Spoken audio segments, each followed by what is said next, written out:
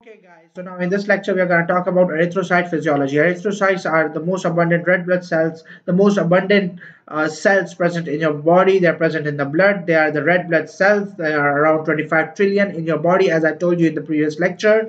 And this is how they look. They appear like this, roaming around in your blood. In the 5 liters of blood, you have around 25 trillion red blood cells roaming around your body. Okay, now this their characteristic shape is that they appear as biconcave discs.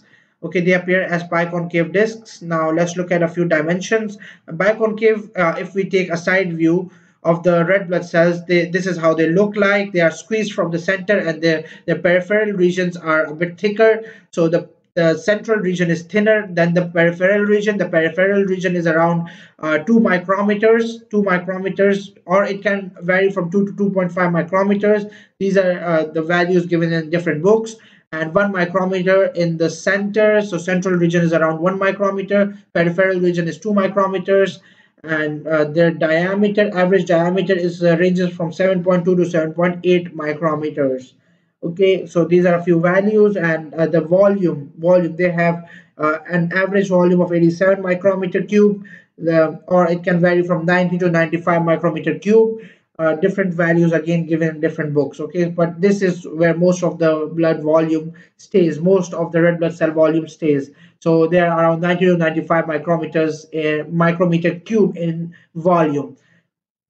They are very flexible. They can easily change their shape, and so they can squeeze through blood capillaries which are smaller in diameter than their own diameter. So they are 7.8 micrometers, but they can also change their shape through uh, tremendously. They can tremendously change their shape. They can form different shapes due to their high flexibility, and so can squeeze through different blood capillaries to transport different substances, which, and we are going to talk about its role in transport. Now let's talk about a few functions of the erythrocytes. Okay, the major function is oxygen transport. Oxygen is a very important gas that is needed in aerobic respiration, electron transport chain, without which the ATP production through the electron transport chain will not be possible, because this is the final acceptor of electron transport chain. Uh, okay, anyways, now the major function is this, and which is possible due to the hemoglobin present inside of the red blood cell. Hemoglobin is your quaternary protein which is present inside the red blood cells. It contains 2 alpha chains, 2 beta chains, a tetrapyrrole ring structure.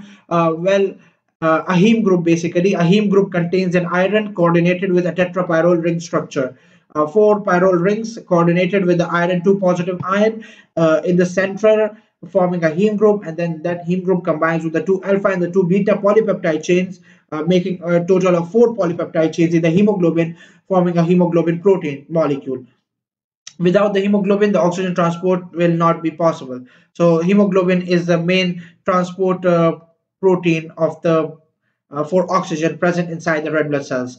The second role is that it can act as a buffer.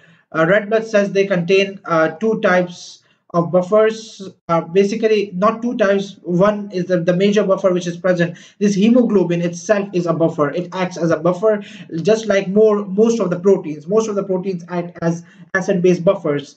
Okay, I'm coming back to the second point. This is the third point that I'm discussing over here. Like most protein, it is an excellent acid-base buffer. So the RBCs are responsible for most of the acid-base buffering in the blood. Okay, so most of the acid-base buffering inside the red blood cells is due to the hemoglobin. And the second point, now let's talk about the second point. It contains large quantities of a special enzyme called the carbonic anhydrase, a very abundant enzyme found in the blood, and it catalyzes the reversible binding of carbon dioxide with water. As I've shown over here in this equation over here, I have written that carbon dioxide which enters the red blood cells around the tissues where there is active respiration of around those tissues.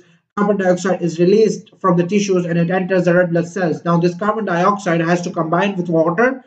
This carbon dioxide has to be transported all the way to the lungs. So what is the major transport mechanism of carbon dioxide? Well, the red blood cells themselves do not directly transport the carbon dioxide, but they do have a very key role in transportation of carbon dioxide.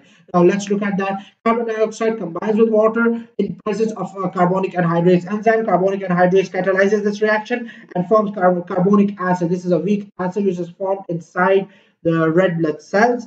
Now this weak acid, it dissociates to form your H positive ions and bicarbonate ions. It's the bicarbonate ions that is the major form of carbon dioxide transport. These bicarbonate ions, they diffuse out of the red blood cells into the blood plasma, and then in the blood plasma they are transported all the way to the lungs. I've shown this diagrammatically over here. If around from the Just a moment. Okay, from the tissues, carbon dioxide is produced. This carbon dioxide diffuses into the blood plasma, and across the blood plasma, it enters the red blood cells. Inside the red blood cells, this carbon dioxide, a major portion of carbon dioxide combines with the water and forms your carbonic acid. This reaction is catalyzed by carbonic anhydrase enzyme, and then this carbonic acid dissociates further since it's a weak acid though, but it dissociates into H positive ions, free protons, and bicarbonate ions. I'm just going to talk about H positive ions in a bit because they are very significant. They have a very significant role in maintenance of the pH.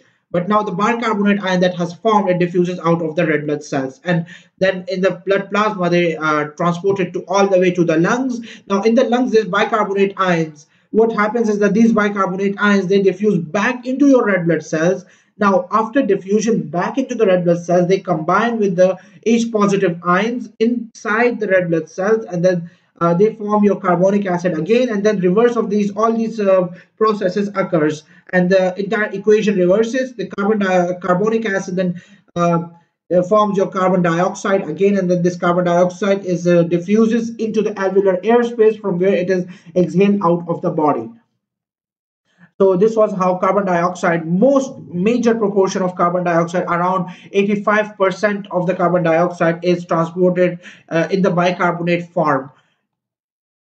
After the carbon dioxide, let's talk about this H positive ion that is produced due to carbon dioxide. Around the tissues, in the tissues, this H positive ions are released due to the combination and due to the dissociation of your carbonic acid. Now this H positive ions, if is allowed to roam around freely in your red blood cells, what it will do is that it will cause the pH to decrease. And if the pH decreases from the normal physiological pH range, the normal physiological pH range, as you guys know, is 7.35 to 7.45. If the pH decreases below 7.35, then a condition called acidosis might occur, and due to which several enzymatic reactions might start getting affected. Most of the enzymatic reactions are very pH sensitive, so they might get affected because it might lead to denaturation of enzymes. So what the body has to do is that it has to get rid of the free H positive ions. So I was talking about the hemoglobin's role as a blood buffer. So this is where the hemoglobin's buffering role comes in. Hemoglobin combines with this free H positive ions in the red blood cells and form hemoglobinic acid, the undissociated hemoglobinic acid. And now in the undissociated form, it will not cause the pH to decrease. So this is what happens around the tissues.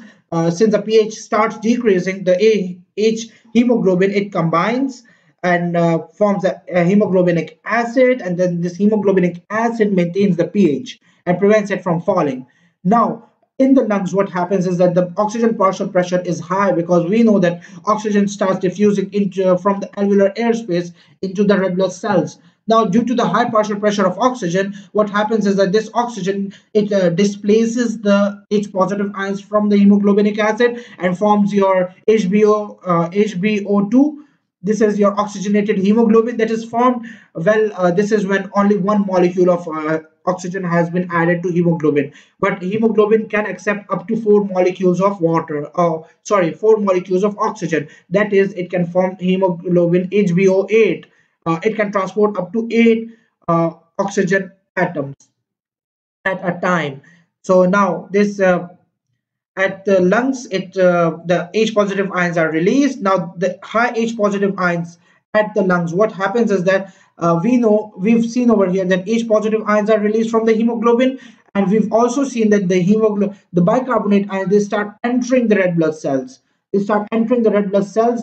So now this bicarbonate ion concentration increases, the H positive ion concentration increases. They both combine, and then the entire process reverses, and then they form your carbon dioxide, which is released. So it's basically your oxygen that causes the carbon dioxide to be released from the blood red blood cells. So this is how it causes the high partial pressure of oxygen, causes the H positive ion production, and then when the H positive ion is produced, this entire equation reverses, and your carbon dioxide is diffuses out of the red blood cells, and then is exhaled out of the body.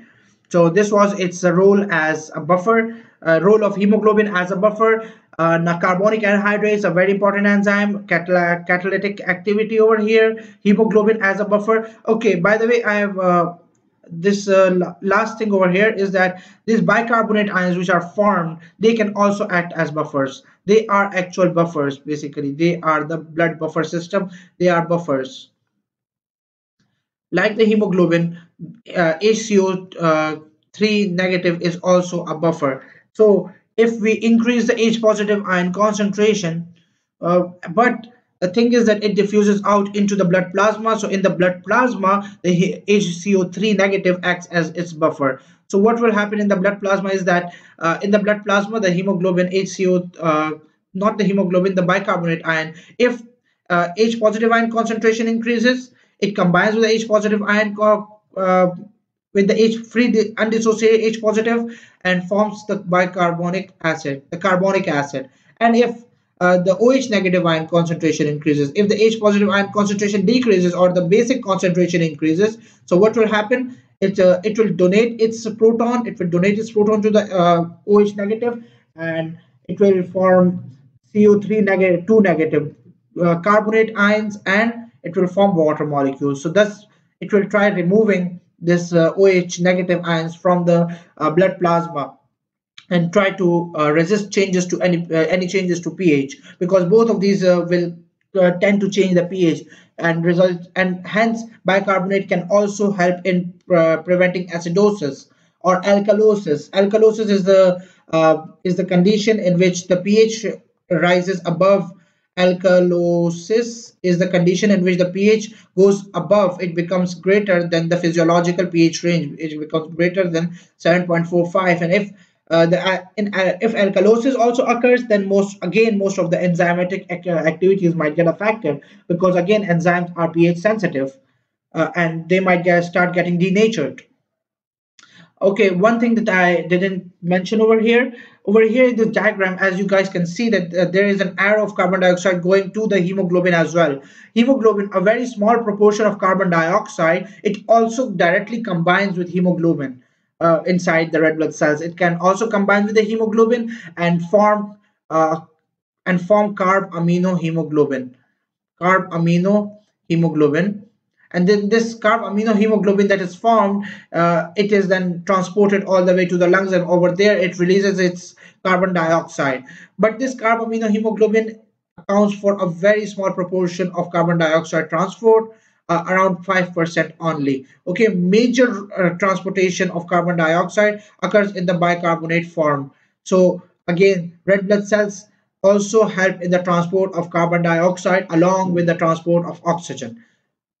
So this was a bit intro of its functions, of its buffering role. Now in the next lecture, which is a very important lecture on your production of erythrocytes and its maturation, production and maturation of erythrocytes. The link is given in the description. Do check it out so that you guys can link the two lectures together. Okay, so thank you so much, guys.